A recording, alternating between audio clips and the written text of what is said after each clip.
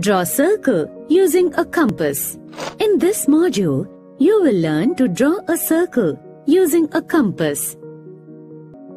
Mom, I want to draw circles of different sizes. How do I do it?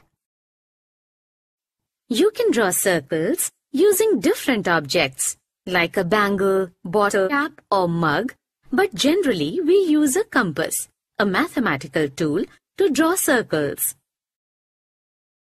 A compass? What is it? I will show you. We draw a circle with the help of a compass. A compass has two movable arms. One of its arms has a sharp pointed metal pin at its free end. The other arm can hold a pencil.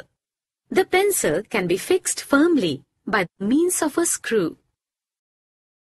Now, open the arms of the compass. Hold the compass between your thumb and index finger. Put the needle at the point marked P. Move the pencil end, keeping the other end fixed. Let's recap. A circle can be drawn using a compass, a mathematical tool, using the following steps. Fix the pencil firmly using the screw to one of the arms of the compass. Open the arms of the compass and hold the compass between your thumb and the index finger. Mark any point and then put the needle at that point.